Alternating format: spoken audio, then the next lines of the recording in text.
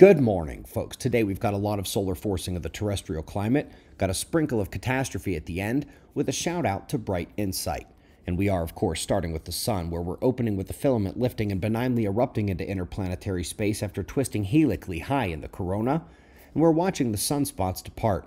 The filaments are still an eruption threat and are the only watch today. The coronal holes are confined to the poles at these heliographic longitudes, and solar wind and geomagnetic conditions are quiet.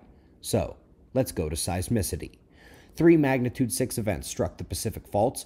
That is a nice little one-day uptick there, with no reports of serious damage or injury. Always good to get pressure release from the crust without a disaster.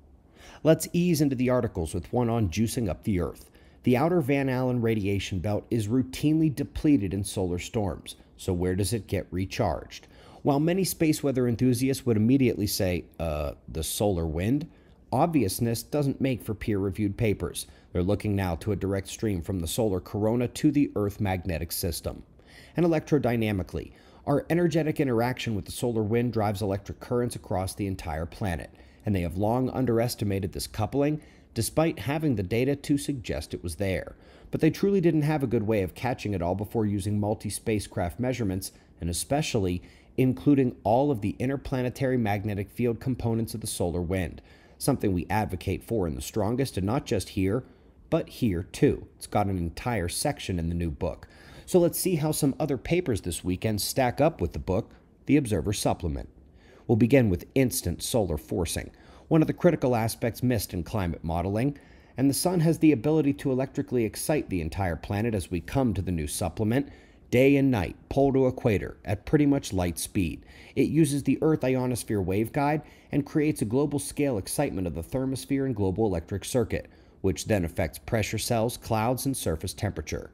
Heading back to the paper, within the resolution of a few seconds, we see the pole to equator excitement in both hemispheres, and of course, it's using the Earth ionosphere waveguide.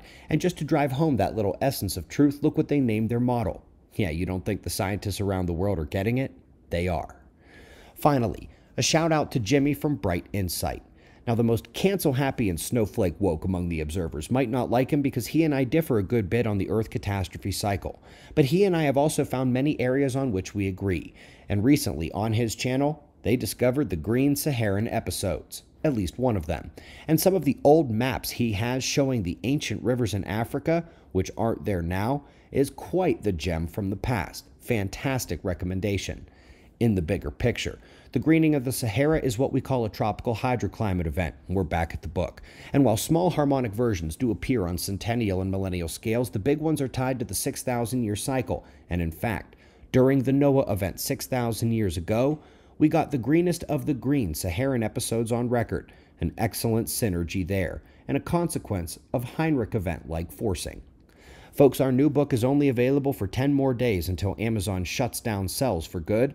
We'll eventually have a replacement store, but that's going to be a while.